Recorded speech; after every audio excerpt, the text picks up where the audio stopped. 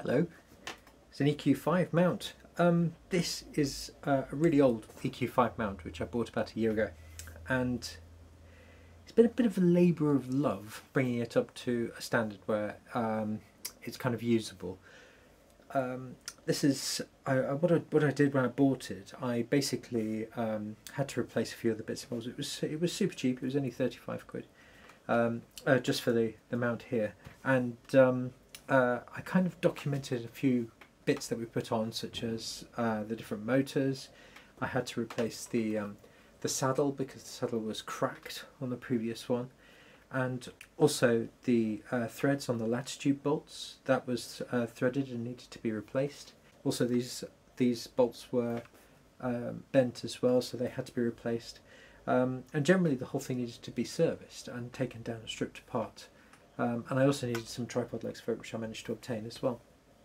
One really good way of getting kit for astronomy is to look for second hand, particularly at the moment because it's really difficult to get hold of good mounts and good telescopes because of the COVID situation. So it's really tricky to be able to get hold of stuff.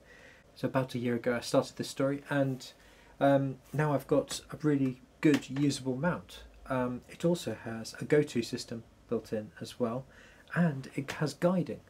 So yeah, it's a really useful little mount, and so this is what I did to fix it. So here we go, and cue lockdown haircut. So basically this all the parts arrived for this during lockdown, and I hadn't had a haircut for ages. So I'm just removing one of the motors, which although later on I do an unboxing, so we've got slightly weird time travel going on here. So this is when I put the motors on. I decided that the different axes needed a good service. So the main thing was to dismantle the whole of the mount, and this is just one of the axes, which I decided to dismantle and then clean all of the grease. They're really simple to take apart, and there's loads of really good videos on YouTube that explain exactly how you do it. The main thing about it is to be seriously methodical, and the one thing with an old mount like this is that it will be filthy. It'll be really dirty, and all of the old grease inside will have got solid. So I decided to strip the mount down, and you have to use a special lens removal tool to do that. I got to this point and I suddenly realised that I would need the customary old sock in order to clean all of the bits. So the actual bearing housing, which is that one there, was cleaned out with an old sock, and then I wiped off all of the grease and so on that was actually on the mount.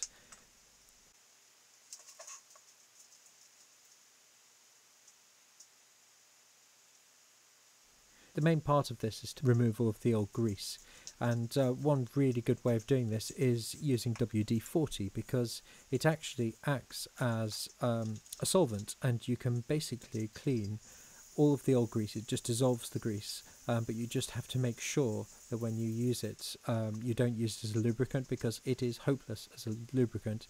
It's really good as a water displacer and as a cleaning agent, but it's not very good as a lubricant. You need proper grease for this. Now, the mount only cost me £35, so I wasn't going to then spend an absolute fortune on really specialised grease. So for this exercise, I just used standard engineering grease, which you would be able to get in a normal DIY shop, really. So once I'd cleaned all of the individual components and got them looking really clean, I was able to use an old toothbrush just to clean out all of the teeth and inspect for any damage. And using again WD-40 as a solvent just works a treat. It's really good, and they come up, and you can see already how much cleaner that particular bearing housing is. These little tiny shims are super important. You've got to make sure that they are basically the spacers which are to go in between all of the different parts of the different parts. So it's really important that you clean them carefully. They do come up really well, and the next step was to make sure that all the threads were super clean, and that anything that had got some old grease on it was then cleaned out properly. So again, just simply using WD-40 to clean up the actual mount itself. This was the declination axis, which I cleaned out. The right ascension axis is slightly harder than this because it has some large bearings. Unfortunately, I wasn't able to video that part, but it is super well documented on the internet, on YouTube, how you can dismantle an EQ5 Pro. So the next step, after I had done all of this, was to check all of the parts were in good condition, and then to reassemble the actual mount itself. So you can see here I'm just trying to test fit parts, and without any grease they don't go together very well at all.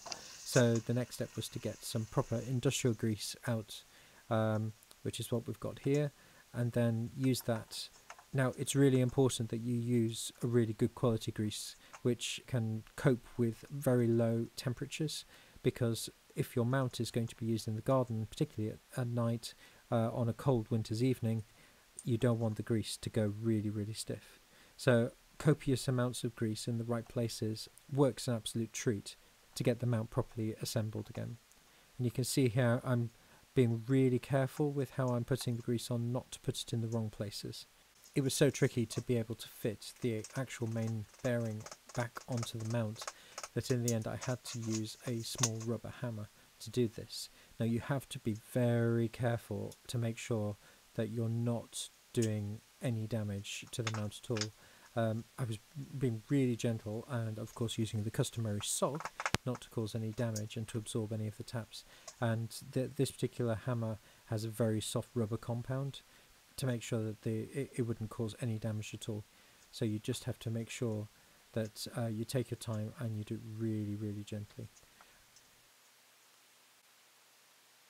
And it was at this point I realised I couldn't actually remember what was going on, so I had to go back onto YouTube just to make sure that I'd got the order of assembly absolutely correct. Once the declination had been reassembled, loads of grease in the right places to make sure that it was all going back together properly, and then using the lens removal tool again to screw it up. You can also adjust the tension of it by setting the bearing at the end, and there's a tiny little grub screw which you tighten up on each side to ensure that it doesn't come loose at all. So that's the declination axis pretty much reassembled. So the next step was to reassemble the saddle and also put the actual worm screw back on as well, so that it was all properly reassembled. So now I'm just checking the slow motion control to make sure that it's really smooth and that I've got the actual worm thread properly set up on the mount. In reality this takes a long time and it's quite a difficult job to do, with lots and lots of different adjustments until you get it really fine-tuned. Basically adjusting all of the different grub screws and with Allen keys until you've got the smallest amount of play in the meshing of the worm gear, and then once you're happy it's just a question of making sure that it's properly adjusted so that you don't have any play in the motion from the slow motion controls. So that's the declination now reassembled, so it was now just a question of cleaning up and refitting the motors. And of course, as it was the kitchen table and I didn't want to be shouted at, you have to clean up and make sure that you don't leave a mess behind you. So yeah, gave the place a really good clean.